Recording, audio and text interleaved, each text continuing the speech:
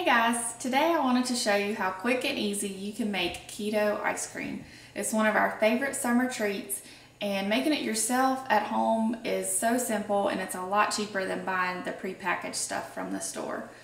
Most of these ingredients you probably already have, and I hate it when people say that because usually I don't have half of the ingredients. But today we're going to use egg yolks, the keto sweetener of your choice. The recipe we're using today calls for allulose. For this same recipe, I've also used monk fruit and swerve. Any sweetener you have will work just fine. I've got unsweetened almond milk, heavy cream, and a little bit of pink salt. And the last ingredient is going to be vanilla flavoring. That's all it takes. I do have an electric ice cream maker that I'll be using today, and I'll kind of explain how to get that set up once we get to that point. And to mix everything today, I'm going to be using my tried and true NutriBullet. I use it for all kinds of stuff. You can also use a hand mixer, but this just works so quick and easy just to throw everything in here. So to get started, we are going to get our egg yolks out. And this recipe is from Emmerich, and it is her vanilla bean ice cream recipe.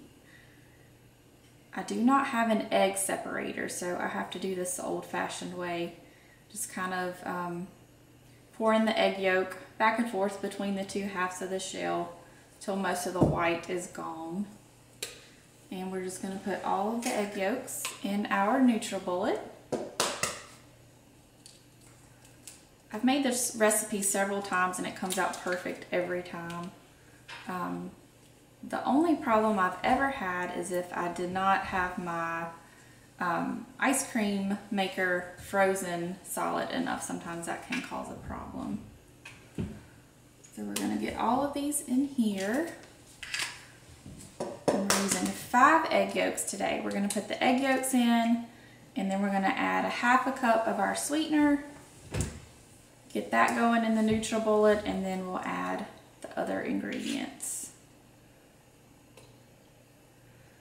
You can find this recipe on Emmerich's website. She has an option for the recipe of cooking the eggs, but I don't do that. I don't mind using raw eggs. I've survived so far, so that's what I'm going to keep doing. Here's the last one. All right. Okay, I'm going to save the egg whites for later. I don't want to waste them. I don't particularly love egg whites, but we'll use them for another recipe later on. So I've got my 5 egg yolks in the NutriBullet, and I'm going to add a half a cup of the sweetener.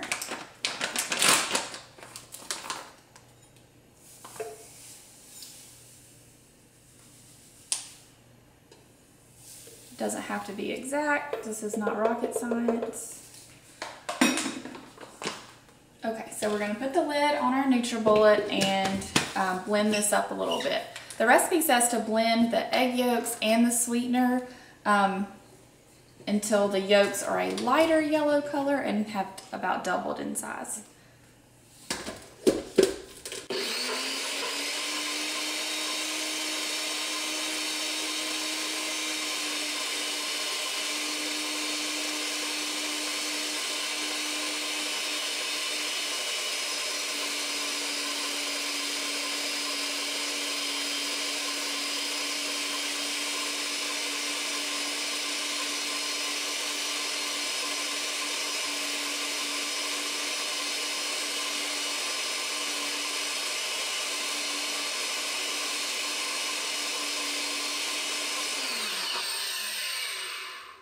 Okay, so it doesn't take long to get the egg yolks and the sweetener incorporated. Now we're just going to add the rest of our ingredients and get our ice cream going. This is such a good treat. Even my kids love it, and they don't always love my keto creations. Okay, so we're going to add a cup of heavy cream.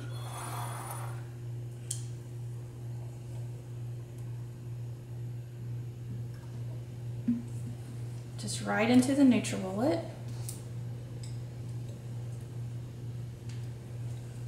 then we're going to add a cup of almond milk. So a cup of each of those.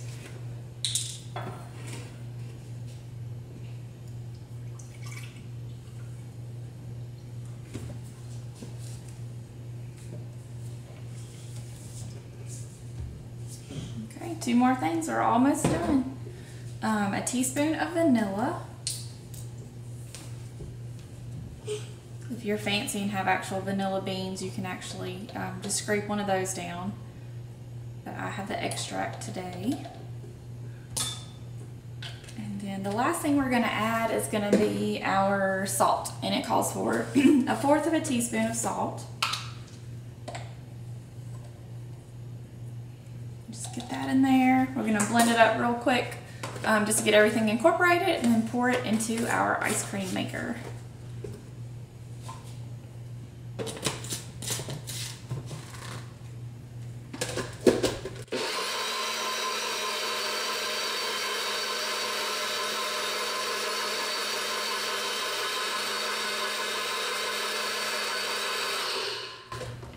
Okay, so just really quickly get it all incorporated, and we are ready to get our ice cream going. If I can get this open. All right, there we go. Okay, so if you're not familiar with the electric ice cream machines, they're pretty simple to use. I got this one on Amazon. It's a Cuisinart brand. It basically just has a few parts. You have the lid, the base, that's the actual motor part. There's a little spatula thing to help keep it from sticking to the sides. And then the main part of the ice cream maker is going to be this internal bowl that you have to keep in the freezer. It has to be frozen really solid for it to make the ice cream. So I just always keep it in the freezer. As soon as I get done with it, after I make some ice cream, I'll just wash it, put it right back in the freezer so it's always ready to go. So this just sits right down into the base. And then you put the spatula part in there, put the lid on, and go ahead and turn it on before you pour your ice cream in. So we're gonna just turn it on, it's not too loud. And then we're gonna pour our mixture right into the center of the lid. There's a hole where you can pour your ice cream mix. And this should take about 15-ish minutes. You just kind of have to keep an eye on it and watch for the thickness that you're looking for. So we'll just get this going and be back in a second and show you what the finished product looks like. Okay, so it looks like our ice cream is done. I hope you can tell what consistency we're looking for. But basically you're looking for soft serve ice cream kind of consistency. That's the way you'll know that it's done.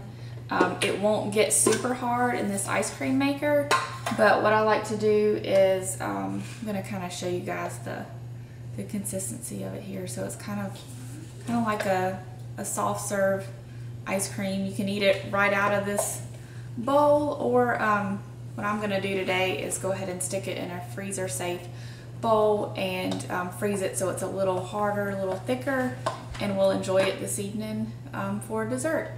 And one advantage to using the allulose sweetener is it will not freeze rock solid.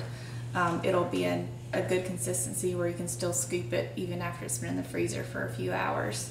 So thanks for watching and have a great day.